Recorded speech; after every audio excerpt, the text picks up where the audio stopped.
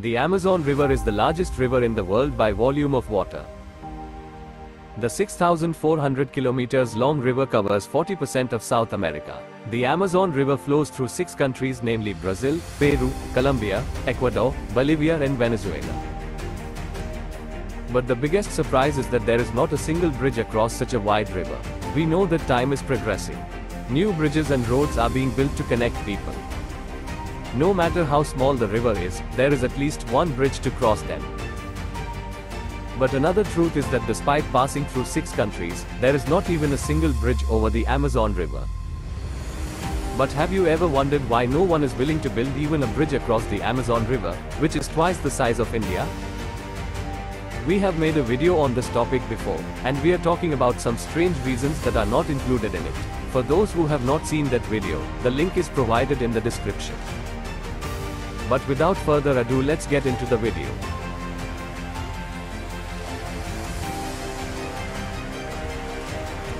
First of all, we need to understand that there are many difficulties to build a bridge across the Amazon River, but even if we overcome all of them and build a bridge there is no answer to the question of where the roads connecting this bridge are.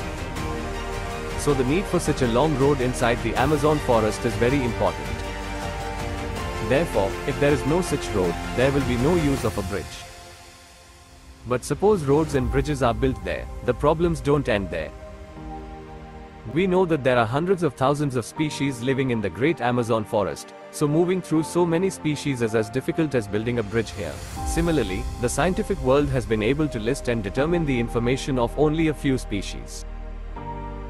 Therefore, if there is a travel route on this road, we cannot rule out the possibility that humans will face attacks from creatures that have not been seen till now.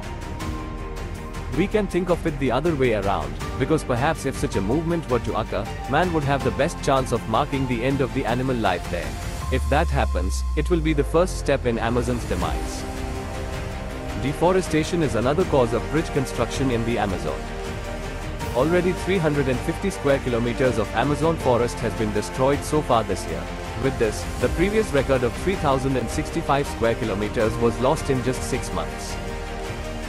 This year, the Amazon forest was ravaged by the largest wildfire since 16 years ago. About 7,500 forest fires have been reported in the Amazon forest each year. What accounts for so much here is that so much deforestation has already taken place here. Therefore, building more bridges and roads here will mean the end of the Amazon forest. There is no doubt that trees and other trees have to be cut down to build bridges and roads here, and the governments there are not ready to build bridges there because of this forest destruction. Now let's see what the third reason is. The construction of bridges and roads will increase the flow of people and tourists there, and if that happens, a new economic environment will be formed inside the Amazon forest. Thus, once the people come, the entire area of the Amazon will be filled with garbage and it will lead to a change in the ecosystem of the Amazon itself. Apart from that, if entertainment like boating starts in the Amazon River, it will affect the artists. The fourth reason is a question mark. Why do we build a bridge? The answer is very simple. The bridge is being built to connect 2 residential areas. If we take the matter of the Amazon River, the people living in the inhabited areas around the Amazon River are traveling through the Amazon River in a good way, and the truth is that they do not need a bridge, so the bridge should not be of any use to them. In short, there is no need for a bridge here.